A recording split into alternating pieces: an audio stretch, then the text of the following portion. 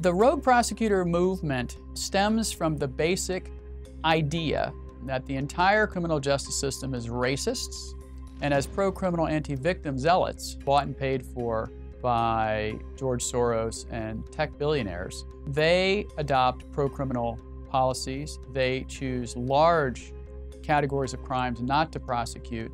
In Fairfax County, which is near Washington, D.C., Steve Descano is the rogue prosecutor elected in large part because of George Soros' money. George Soros contributed 75%, more or less, of the total amount of money Steve Descano got to his campaign. Without Soros' money, Steve Descano and these other rogue prosecutors simply would not have been elected. The prosecutor in the American criminal justice system occupies a unique role. Her job is to enforce the criminal law of the state legislature as passed and signed by the governor, or the federal law passed by Congress and signed by the president. Their job is to do justice. It's not to get convictions. We have an adversarial system in our country. You have strong, ethical prosecutors representing the people, and you have strong, zealous criminal defense attorneys representing those charged with crimes.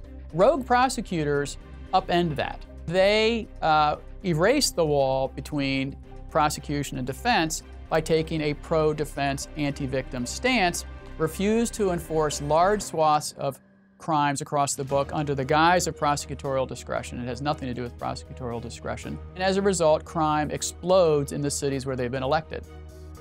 For example, in Boston, Rachel Rollins, the rogue prosecutor of Suffolk County, lists on her website 15 crimes you can commit in Boston. That includes possession with intent to distribute any drug, resisting arrest of a police officer, breaking and entering a house. The irony is that the people who are getting murdered and raped and robbed the most are black and brown poor people in the inner city. The very policies they promote are the policies that are causing death and destruction and rapes in the very cities they pretend to care about.